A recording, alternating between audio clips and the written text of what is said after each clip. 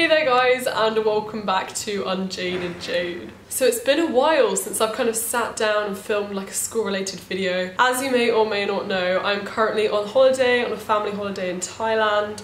So this is mine and my brother's room in the villa, and there's like a massive window in front of me. So that's kind of where I've decided to film. I'm not really sure it's gonna work. I was gonna film outside, but then someone started like digging in the neighbour's villa and I was like, no, like shush. So I'm sorry if you can hear some digging, but yeah. So today's video, as you may have guessed, is kind of one of a part of a series that I'm going to be doing in the next few days about my A-level subjects and just kind of how I'm finding them, things I wish I'd known, and general advice. So I hope you find this useful. So just in case you didn't know, I do maths, biology, chemistry and English lit, and I think I want to study biology at uni. I say I think, although like I'm pretty certain, and I've started writing a personal statement, so I want to study biology at uni. So A-level chemistry. This is kind of the bane of my life, I'm not gonna lie. Like, there are days where I love chemistry and I find it one of the most satisfying things when you do finally understand it and it clicks. It's like amazing. And I actually surprisingly came out of both of my AS exams for chemistry feeling like okay, which is probably the first time I've ever come out of a chemistry exam feeling not like I want to cry. So I think my AS exams might have gone like okay. I'm not sure they were like amazing, but I don't think I failed. So A-level chemistry, I do AQA, but it's split into physical, organic and inorganic chemistry. Physical's in like both papers, whereas inorganic is in one paper with the physical and organic is in the other paper with the physical.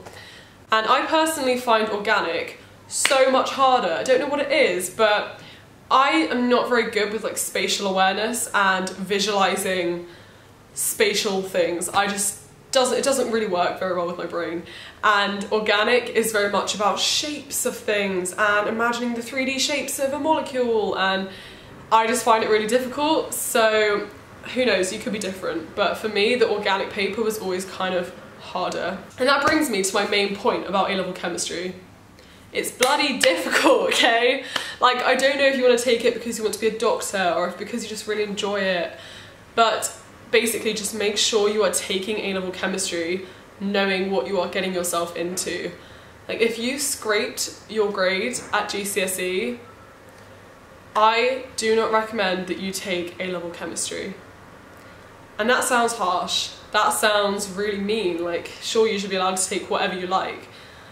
And normally I would say that with almost any subject, but with chemistry, it's different. Like, just to kind of like put things into perspective, for the first two tests, like two kind of chapter tests, which is a term or two, I was the only one in my class of about 23 or 24 that was passing, and a pass being a C.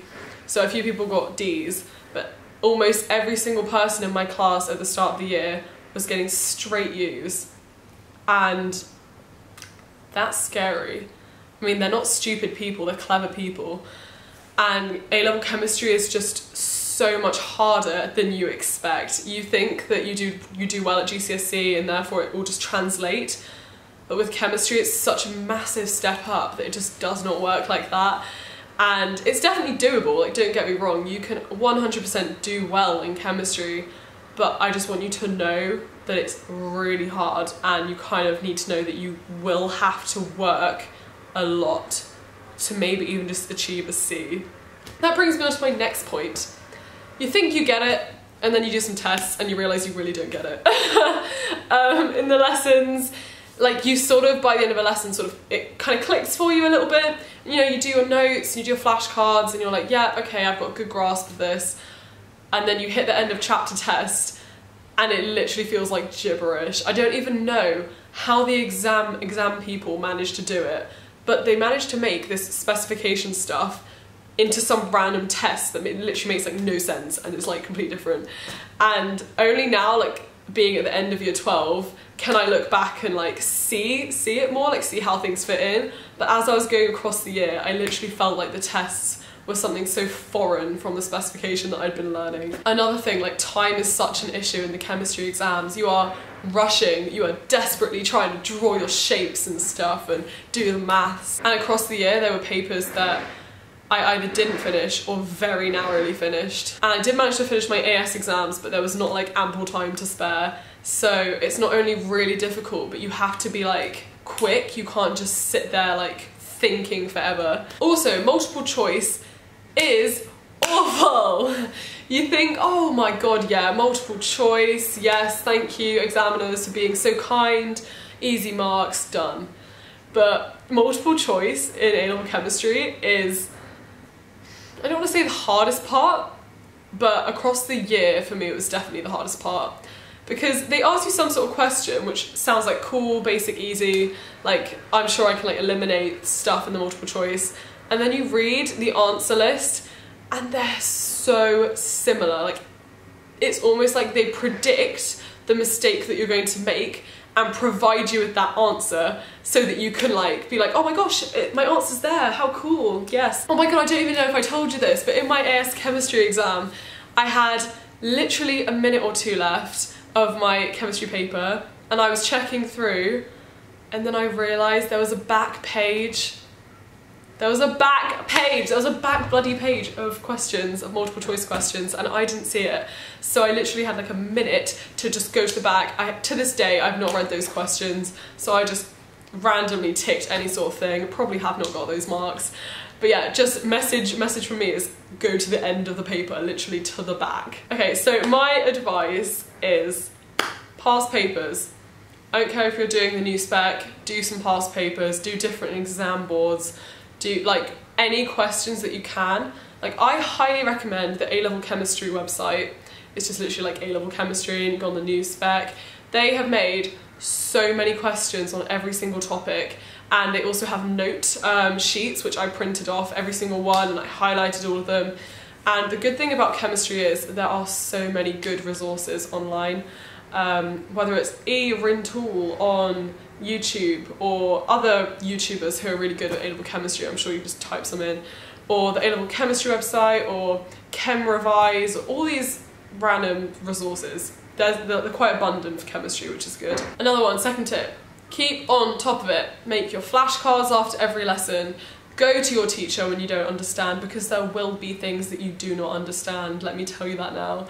And I kind of had this day each week where I always left it free so that I could just go and see my teacher after school if I needed it, and she would just go through the questions. Like I highly recommend going through your test papers with a fine-toothed comb, because I could go from an A in a paper to a D in the next one, and you know, the one that I got a D in, it would have stayed at a D if I had not gone to her and made her go through it with me. Thank you, Miss McCullough, I love you. Another more personal tip is I made a poster of common molecular ions and like what they are, because what a lot of people don't know is that when you hit sort of the end of the year and you need the tests and stuff, you don't get a sheet telling you what the molecular ions are, like their symbols and stuff.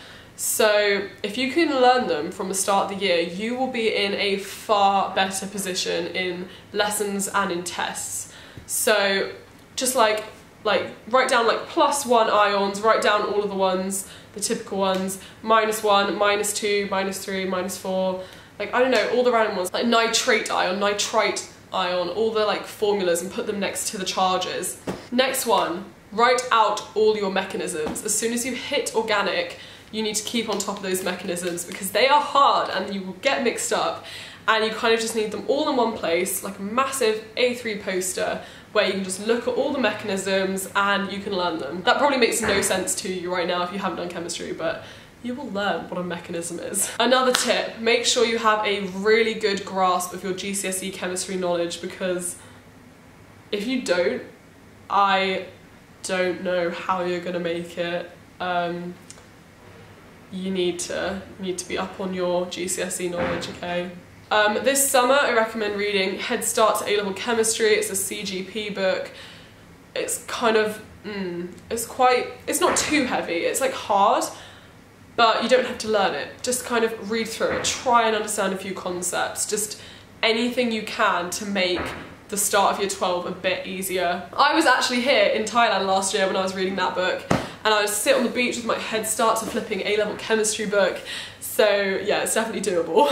And at the end of the day, try your best and just, again, just keep on top of it.